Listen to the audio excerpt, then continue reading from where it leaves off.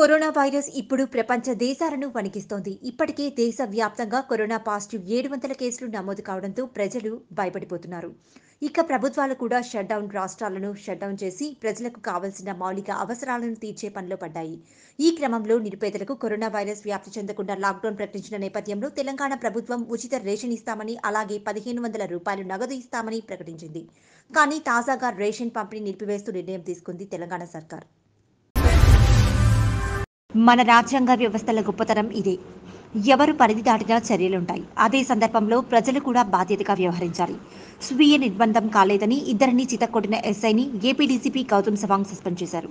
వివరాల్లోకి వెళ్తే పశ్చిమ గోదావరి జిల్లా పెరవలిలో ఓ యువకుడు స్వీయ నిర్బంధనం కాలేదని పెరవలి ఎస్ఐ కిరణ్ కుమార్ లాఠీచార్జ్ చేశారు. అక్కడే ఉన్న అతని తండ్రిని కూడా విచక్షణారహితంగా కొట్టారు. ఎస్ఐ లాఠీతో విచక్షణారహితంగా కొడుతున్న దృశ్యాలు సోషల్ మీడియాలో వైరల్ అయ్యాయి. ఈ విషయం డీజీపీ దృష్టికి రావడంతో ఆయన స్పందించారు. పెరవలి ఎస్ఐపై సస్పెన్షన్ వేటు వేస్తూ ఆదేశాలు జారీ చేశారు. విదేశాల నుంచి వచ్చిన వారిని ఐసోలేషన్ వార్డుకు తరలించాలి, కానీ దాడి చేయడం కరెక్ట్ కాదని మండిపడ్డారు. ఇలాంటి ఘటనలు పునరావృతంగా అయితే తీవ్ర చర్యలు ఉంటాయని హెచ్చరించారు.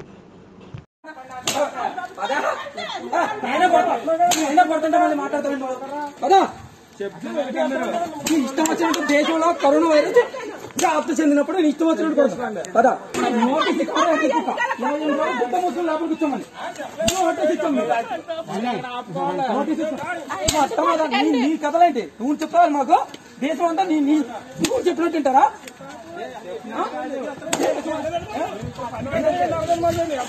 కొడుతుంటే కొట్టకూడదంటావంటే ఎర్రిపుక్క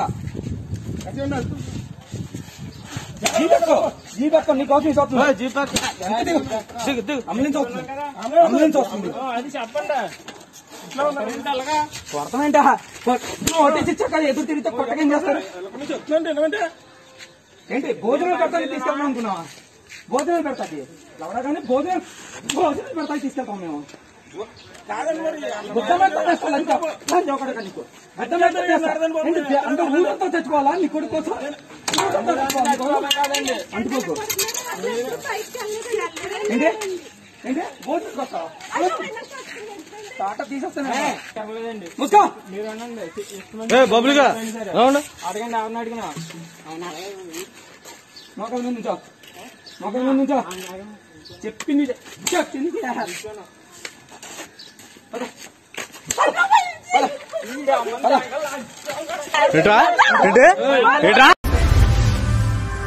తూర్పుగోదావరి జిల్లా రాజమహేంద్రవరం ఏవి అప్పారావు రోడ్లోని ఓ నిర్మానుష్య ప్రదేశంలో యువకులిద్దరూ అనుమానాస్పద మృతి. పూర్తి వివరాలు తెలియాల్సి ఉంది. పలంనేరు పట్టణం నందు ఎక్స్ సర్వీస్ మ్యాన్ అసోసియేషన్ సభ్యులు శుక్రవారం అధ్యక్షుడు ఫయనీ ఆధ్వర్యంలో 6100 విలువ చేసే 400 మాస్కులను మున్సిపల్ కమిషనర్ విజయసింహారెడ్డికి అందజేశారు. ఈ సందర్భంగా అసోసియేషన్ అధ్యక్షులు ఫయనీ మాట్లాడుతూ నిరంతరం శానిటేషన్ పనులు నిర్వహించే కార్మికులకు రక్షణగా ఉండాలనే ఉద్దేశంతో ఈ కార్యక్రమాన్ని చేపట్టామని తెలిపారు. కరోనా వైరస్ తీవ్రత నిర్మూలన కోసం శ్రీ శైవ క్షేత్రం నందు ధర్మో రక్షతి రక్షితః ట్రస్ట్ మరియు యుఎస్ఏ వాసవి పరివార్ ఆధ్వర్యంలో శ్రీ శ్రీ శ్రీ శివ స్వామీజీ వారి సమక్షంలో పంచాయుధ పూర్వక అమృత ధన్వంతరి మహా పారమాత్మిక విశ్వశాంతి మహాయాగం 2వ రోజు. కరోనా వైరస్ ప్రభావంతో దేశం మొత్తం లాక్డౌన్ విధించడంతో పేద ప్రజలు యాచకులు విక్కుబిక్కుమంటూ ఎదురుచూస్తున్నారు. అలాంటి సమయంలో కలికిరి మండలంలో పోలీసు వారు తన మానవత్వాన్ని చాటుకున్నారు. ఎస్ఐ రామాంజనేయులు కలికిరి పట్టణంలో యాచకులకు, లారీ డ్రైవర్లకు 50 మందికి భోజనాలు సరఫరా చేశారు. మానవత్వం చాటుకున్న పోలీసులకు ప్రజలకు కృతజ్ఞతలు తెలిపారు. పట్టణంలో మానవతా సంస్థ ద్వారా పంచాయతీ పారిశుద్ధ్య కార్మికులకు, పోలీసులకు మాస్కులు పంపిణీ చేశారు. ఎస్ఐ మాట్లాడుతూ లాక్డౌన్ సందర్భంగా చాలా ఇబ్బందులు పడకుండా డైలీ కూరగాయలు మార్కెట్, సంత, బజార్ నందు ఉదయం నుండి 11 గంటల వరకు ఏర్పాటు చేయడం జరిగిందని, ప్రజలు ఈ అవకాశాన్ని సద్వినియోగం చేసుకోవాలని కోరారు. గుంటూరు 1 ఎమ్మెల్యే ముస్తఫా గారికి కరోనా పాజిటివ్ వచ్చింది. ఇతను ఢిల్లీలో జరిగిన 3 రోజుల కార్యక్రమానికి వెళ్లి మార్చి 18వ తారీఖున వచ్చాడు. జనతా కర్ఫ్యూ జరిగిన మార్చి 22 ఆదివారం రోజున గుంటూరులో సుమారు 500 మందికి విందు ఇచ్చాడు. ఈ కార్యక్రమానికి హాజరైన వారిని గుర్తించే పనిలో పోలీసులున్నారు. ఈ రోజు నుండి గుంటూరులో కఠినంగా కర్ఫ్యూ జరుగుతుందని పోలీస్ అధికారులు నిర్ణయించారు. మా బావంటే మా చెల్లెలు వెళ్ళాడు. ఢిల్లీ వెళ్ళింది నాకు తెలియదు, వచ్చింది నాకు తెలియదు. ఆరోగ్యం బాగలేదంటే ఇమ్మీడియట్లీ అక్కడ తీసుకెళ్ళమని చెప్పింది మొదటి వ్యక్తి నేను. తీసుకెళ్ళాం, చూపించాం, పాజిటివ్ ఉందని చెప్పేసి వచ్చింది. వాళ్ళ మిస్సెస్ మా ఇంటికి వచ్చింది, జస్ట్ వెళ్ళింది అంతే. ఇంకా తూర్పుగోదావరి జిల్లా రాజమండ్రిలో పరవస్తు సత్య గోపీనాథ్ దాస్ సేవా ట్రస్ట్ వారి ఆధ్వర్యంలో బీజేపీ రాష్ట్ర నాయకులు సత్య గోపీనాథ్ దాస్ గారు స్వయంగా కార్యక్రమంలో పాల్గొని యాచకులకు మరియు పేదలకు అన్నప్రసాదం అందించారు. మరియు రాజమండ్రి అర్బన్ మరియు రూరల్లో డ్యూటీ చేస్తూ తమ అమూల్యమైన సేవలను అందిస్తున్న పోలీసు వారికి కృతజ్ఞతలు తెలిపి వారికి వాటర్ బాటిల్ మరియు బిస్కెట్ ప్యాకెట్లు పంపిణీ చేశారు. లాక్డౌన్ 144 సెక్షన్ అమలు చేయడంతో రాజమహేంద్రవరంలో ఎటువంటి షాపులు లేకపోవడంతో బీజేపీ ఎంపీ సత్య గోపీనాథ్ గారు అన్నదాన కార్యక్రమాన్ని చేపట్టారు. చిత్తూరు జిల్లా నాగలాపురం మండలంలోని వీరకుప్పం, నందనం, ఇతర కొన్ని గ్రామాల్లోని కళ్ళు దుకాణాలపై పోలీసులు దాడులు నిర్వహించారు. ఈ దాడులలో 10 లీటర్ల వరకు కళ్ళుని స్వాధీనం చేసుకుని ఒక వ్యక్తిని అదుపులోకి తీసుకున్న పోలీసులు. ఈ సందర్భంగా సత్యవేడు సిఐ శ్రీనివాసులు మాట్లాడుతూ లాక్డౌన్ సందర్భంగా ప్రతి ఒక్కరూ నిబంధనలు పాటించాలని, లేకపోతే చట్టపరమైన చర్యలు తీసుకుంటామని హెచ్చరించారు. వ్యాపించే అవకాశం ఉంటుందనే ఉద్దేశంతో హోటళ్లు మరియు కళ్ళు దుకాణాలు, బార్లు, మద్యం దుకాణాలు అన్ని నిషేధించడం జరిగింది ప్రభుత్వం. కానీ ఈ కళ్ళు దుకాణాలు అక్కడక్కడ ఉండడం అనేది జరిగింది కాబట్టి వాటిని పూర్తిగా రద్దు చేయాలనే ఉద్దేశంతో మేము ఎస్పీ గారి ఉత్తర్వు మేరకు ఆ కళ్ళు దుకాణాలన్నింటినీ పూర్తిగా నిషేధించాలనే ఉద్దేశంతో వాటి ఓనర్లకు నోటీసులు సర్వ్ చేసినాము.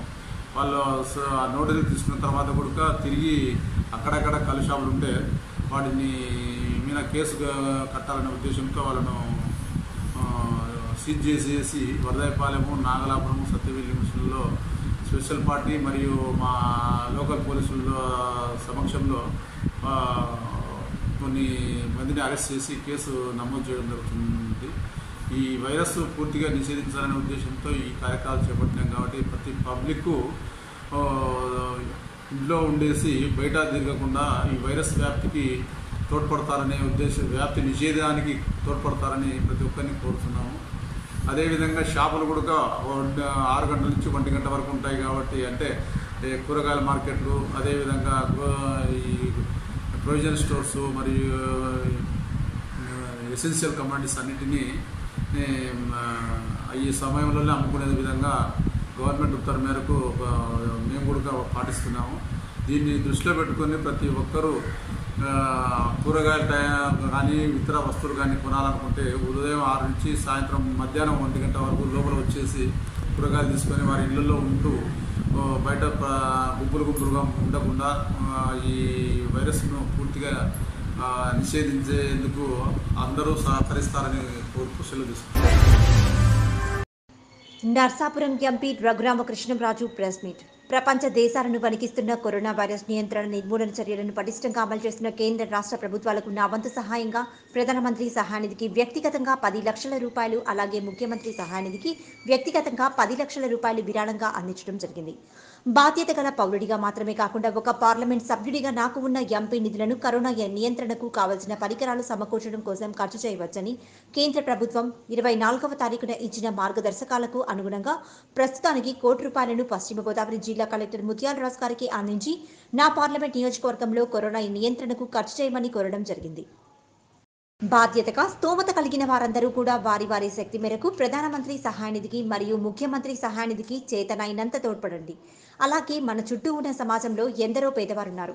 వారందరికీ వీలైనంత సహాయం చేయాలి. అందరూ కలిసికట్టుగా ఉండి ప్రధానమంత్రి గారు మరియు ముఖ్యమంత్రి గారు గీసిన లక్ష్మణ రేఖను దాటకుండా మన ఇళ్లలోనే మనం ఉండి రాబోయే రోజుల్లో మన దేశంలో కరోనాని పూర్తిగా నియంత్రించి నిర్మూలిద్దాం. ప్రపంచ దేశాలన్నింటినీ వణికిస్తున్న కరోనా వైరస్ వ్యాధి నియంత్రణ నిర్మూలన చర్యల్లో భాగంగా కృషి చేస్తున్న కేంద్ర రాష్ట్ర ప్రభుత్వాలకు నా వంతు సహకారంగా వ్యక్తిగత బాధ్యతగా 10 లక్షల రూపాయలు ప్రధానమంత్రి సహాయ నిధికి, అలాగే ఇంకొక 10 లక్షల రూపాయలు ముఖ్యమంత్రి సహాయ నిధికి పంపించడం జరిగింది. ఒక బాధ్యత గల పౌరునిగానే కాకుండా ఒక పార్లమెంటేరియన్గా నాకున్న ఎంపీ లాట్స్ నిధుల నుండి ₹1 కోటి నిన్ననే మా కలెక్టర్ ముత్యాల రాజు గారికి అందజేయడం జరిగింది. మా నియోజకవర్గంలో ఈ కరోనా నియంత్రణ కోసం కావాల్సిన పరికరాలను సమకూర్చుకోవటం కోసం అన్నిటికీ ఇది ఖర్చు పెట్టుకోవచ్చని మార్గదర్శకాలు మొన్న 24వ తారీఖు కేంద్ర ప్రభుత్వం రిలీజ్ చేసింది. అందులో భాగంగా ₹1 ప్రస్తుతానికి ₹1 నియోజకవర్గానికి కేటాయించడం జరిగింది ఈ సంవత్సరపు నిధుల నుంచి. అలాగే ఒక బాధ్యతగా ప్రజలందరూ కూడా వారి వారి శక్తి మేరకు ప్రధానమంత్రి సహాయ నిధికి, ముఖ్యమంత్రి సహాయ నిధికి చేతనైనంత తోడ్పడండి. కాని పక్షంలో మన చుట్టూ ఉన్న సమాజంలో మనం చూసే సమాజంలో వ్యక్తులకి మనం చేతనైనంత సహాయం చేద్దాం. ఈ సమయంలో అందరూ కలిసికట్టుగా ఉందాం.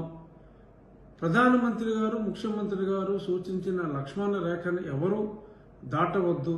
మన ఇళ్లల్లోనే మనం ఉండి కరోనాని జయిద్దాం. రాబోయే రోజుల్లో కరోనాని పూర్తిగా నిర్మూలిద్దాం. పీలేరు శాసనసభ్యులు చింతల రామచంద్రారెడ్డి గారు పీలేరులో వివిధ ప్రాంతాలలో పర్యటించి కరోనా వైరస్పై ప్రజలకు అవగాహన కల్పించారు. మోడల్ కాలనీలో యాంటీవైరస్ ద్రావణం పిచికారీ చేస్తున్న పీలేరు శాసనసభ్యులు చింతల రామచంద్రారెడ్డి గారు, మోడల్ కాలనీలో కోవిడ్-19పై ప్రజలకు అవగాహన కల్పిస్తున్న ఎమ్మెల్యే చింతల రామచంద్రారెడ్డి గారు, వారపు సంతలో సరుకులు, కూరగాయలు అమ్ముతున్న వ్యాపారస్తులతో మాట్లాడుతున్న ఎమ్మెల్యే చింతల రామచంద్రారెడ్డి గారు, వారపు సంతను పరిశీలించి ప్రజలకు కరోనా వైరస్పై అవగాహన కల్పిస్తున్న శాసనసభ్యులు చింతల రామచంద్రారెడ్డి గారు, పంచాయతీ కార్మికులకు మాస్కులు అందజేసి కార్మికులతో ప్రసంగిస్తున్న శాసనసభ్యులు, ప్రభుత్వం నిర్దేశించిన విధి విధానాలను అందరూ సక్రమంగా పాటించి మీ ఇంట్లోనే ఉండి మీ ఆరోగ్యాన్ని కాపాడుకుంటూ ఇతరుల ఆరోగ్యాన్ని కూడా కాపాడాలని, ప్రజలందరూ క్షేమంగా ఉండాలని కోరారు. ఆయన వెంట ముఖ్య నాయకులు హబీబ్ బాషా కుటుంబం, సతీష్ రెడ్డి, ఉదయ్ కుమార్, హుమయూన్ అధికారులు పాల్గొన్నారు. పీలేరు మండలం కామ్రేడ్స్ ఈ రోజు అనగా 27వ తారీఖు శుక్రవారం ఉదయం 9 గంటలకు పీలేరు ఎమ్మెల్యే గారు శ్రీ చింతల రామచంద్రారెడ్డి గారు పీలేరులో ప్రజల సమస్యలను చూడడానికి వచ్చారు. అందులో భాగంగా గ్రామ పంచాయతీ కార్మికుల సమస్యలపై వారి దృష్టికి తీసుకుపోగా వారు కూడా సీఎం గారి దృష్టికి, మంత్రి దృష్టికి తీసుకెళ్తామని హామీ ఇచ్చారు. అదేవిధంగా పారిశుద్ధ్య కార్మికులు అందరికీ మాస్కులు సరఫరా చేశారు. పీలేరు పారిశుద్ధ్య కార్మికులు పాల్గొన్నారు ఈ కార్యక్రమంలో.